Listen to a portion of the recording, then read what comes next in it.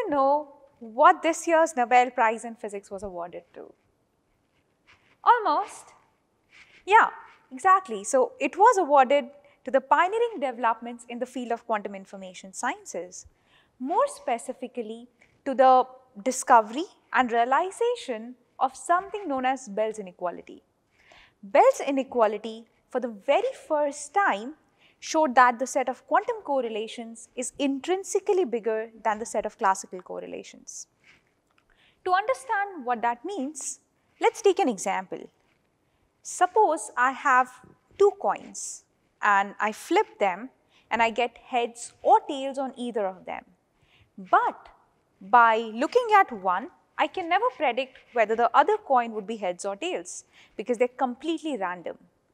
Now, however, if I glued these two coins on a stick and then if I flip one, the other flips too, and by looking at one coin, I can always predict the outcome of the other.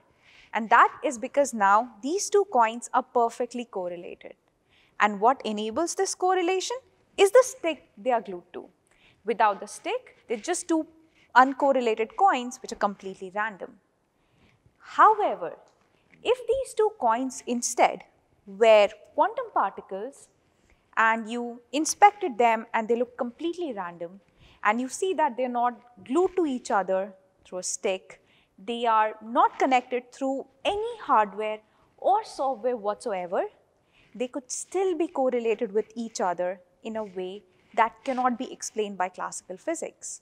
And if you measured one, you would be able to instantaneously predict the outcome of the other, even if these two coins were at two different edges of the universe. This happens due to something known as quantum entanglement. And Bell's inequality showed its existence for the very first time. And it is using principles from this that essentially allows us to do way more than what our current technologies enable. And this is the core of what makes quantum technologies so promising. And it is using principles from this idea that we hope to develop quantum computers that would essentially significantly outperform any computers that we have today for specific tasks. And I'm sure most of you must have heard the word quantum computer somewhere or the other. Well, before we delve deeper into its promised potential, let me digress a little bit and share a very interesting story. In 2017, a fancy restaurant opened in Dulwich, London. It was called The Shed at Dulwich, and it became really popular very, very soon. People had to call in months in advance to get a reservation at the restaurant. And in no time, it became the top-rated restaurant in TripAdvisor. And mind you, this was no small feat, for a city like London is famous for its boutique, fancy Michelin star restaurants. However, there was one small problem, that this restaurant didn't really exist at all. This whole thing was an experiment by a journalist to show the power of hype. And people who had essentially never been to that restaurant were writing glorious reviews of how amazing the food and ambience was. In fact, there was even a one-star review, possibly from a disgruntled rival. And the story gets even more interesting. So as the next step, the journalist blindfolded 10 of those customers and invited them into his backyard, where he served them with cheap, store-bought, ready-to-eat meals. And then, upon asking for reviews, they said that they had absolutely loved the food and would love to come back again. So this is the power of hype. I'm sure some of you must be wondering, what does the story have to do with quantum technologies or its promised potential? Well, this incident went on to inspire the Dulwich Awards in the quantum information community to describe the mad hype that currently exists about this space, even though we don't really have as much to show for it yet. And So let's look at some of those outlandish claims. Here, the IBM quantum computer is tasked with tackling cancer research, where they want to create customized treatments for cancer patients in Europe, or using a IBM quantum computer. Or this one, which claims that a quantum computer could have predicted the victory of Donald Trump over Hillary Clinton in 2016. I think this article probably is to get more political funding in this space. Anyways, and this one, the plethora of articles claiming how quantum computer is going to solve the climate change crisis and save humanity. In fact, there are entire conferences being organized on this topic. And yet, the reality though is that at present, we don't even have a deterministic timeline of when a quantum computer would be able to do a single useful task that our current computers cannot. And it isn't like the hype is in the media space alone. Governments across the world are pumping in huge sums of money into this space. It's almost like a new space race. And corporations are making some of their largest investments ever. If you look at this graph, for example, you can see the rise in investments that has happened in quantum computing startups. And the last 5 years show the growth that has happened. It's almost exponential.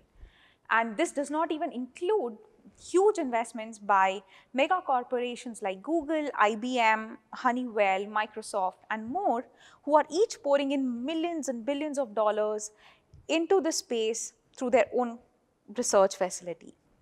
So why are these incredibly smart minds across the world pouring in so much money, time, and resource into something that is clearly so hyped up and does not even have a deterministic timeline of development? The answer is simply that even if these promises hold a fraction of truth, the right IPs would be immensely valuable. For countries and governments, it would mean a generational leap in technology and the corresponding economic and political might. For companies, it would mean dominance in the technology of the future. It's very much like the early days of computer development, where a computer would occupy a huge room. It wasn't able to do anything that a smart person with a pen and paper could not. And we definitely would not have imagined back then that we would be carrying them in the back pockets today. Similarly, our quantum computers today look something like this. So while this Google Sycamore quantum computer looks really magnificent, unfortunately, it cannot do anything more than what our classical computers can. So that being said, these investments have definitely done some good. Apart from just being a bet on the future potential of this technology, it has allowed us to propel research in the field and significantly accelerate the timeline of research and development. But it is specifically in times like these that one needs to be even more careful of the claims being made, as otherwise it does way more harm than the good the hype does by generating interest. It sometimes encourages dishonest science. It puts undue pressure on scientists and researchers across the world, which leads them to sometimes oversell or overstate the results, which is extremely detrimental to the progress in the field. And a lot of quantum computing startups seem to have untenable timelines and are competing with each other in boldest claims being made rather than technological development. And a lot of non-quantum startups seem to believe that quantum is a cool word that can be added to their startup to make it more lucrative to investors. Well, all of this is really detrimental to the field. And that is why scientists across the world are now trying to speak out against this hype, with my own advisor being one such scientist who's very vocal about this. So now that we've established that even with all of this hype, there is definitely some real potential in the field, what is the role or what is the space ahead for people like you and me? With mega corporations pouring so much money, is there any space left for new ideas and entrepreneurship? To that, I would say definitely yes. In fact, we've hardly explored the possibilities.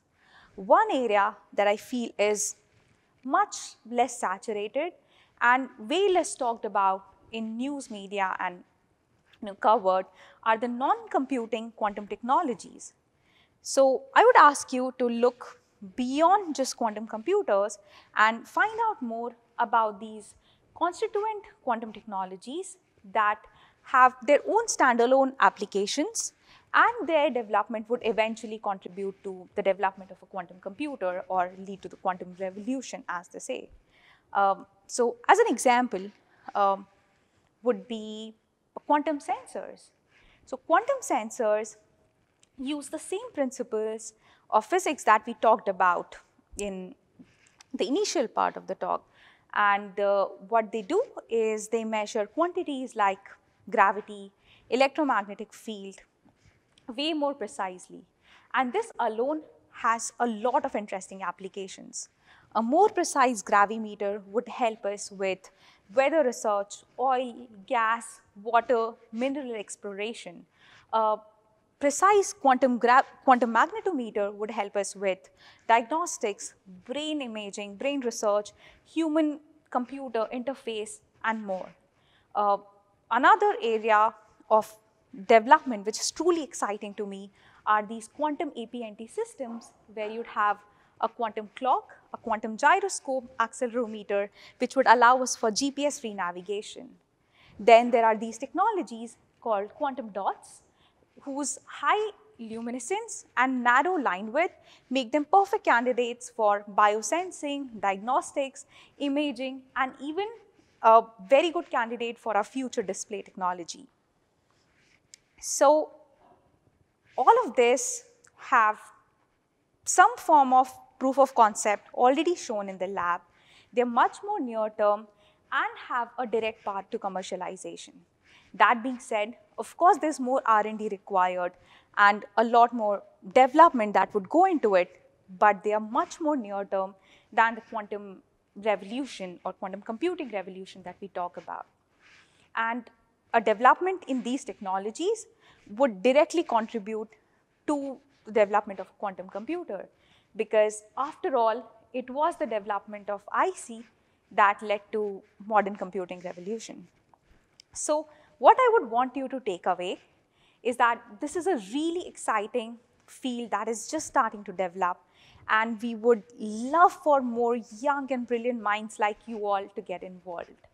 However, as you do so, make sure that you don't fall for the hype, and also to maybe look beyond just quantum computing and explore a lot of other possibilities that exist in the space and look beyond what the tabloids claim. Thank you so much.